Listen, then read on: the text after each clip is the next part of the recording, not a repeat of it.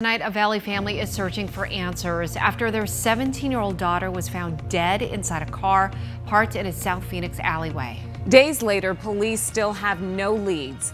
Team 12's Adriana Loya spoke with the grieving family, sharing their story in hopes of preventing another family from feeling the same pain. She was somebody like friendly. She had a lot of friends. Itzel Espinoza was a girly girl all around. First, she started with shoes. She had so many shoes.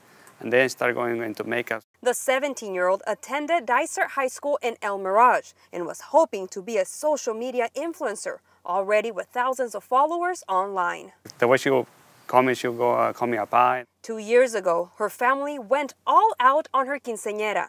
The tiara, the court, and the stunning red dress, her favorite color, made for a perfect day. Memories her father now deeply cherishes. She would, like, every night she'd go to the room and give you a good night kiss. And she's not here. I mean, it's a tough situation. The father says he last spoke with Itzel Espinoza on Thursday. The next day, he reported her missing after she didn't come home and he hadn't heard from her. On Saturday morning, he got the call that his baby girl had been found dead in this alley. She's not here no more, and I can't really express my feelings toward her. And Phoenix police say Itzel was found dead in the passenger seat of a vehicle near 35th Avenue and Southern. She was shot multiple times. Muy triste para mí. A tough loss for Itzel's grandmother. Estoy sufriendo mucho. Who helped raise her. Pero ojalá que encuentren el responsable. But now hopes justice is served.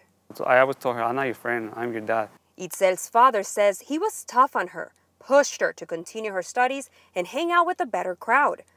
Now he wishes he should have pushed even more. And now she's not here, but that's the main reason I was, trying to, like, prevent from that happening. And remain strong, but with pain in his eyes.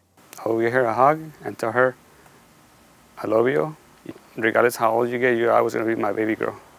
Adriana Loya, 12 News.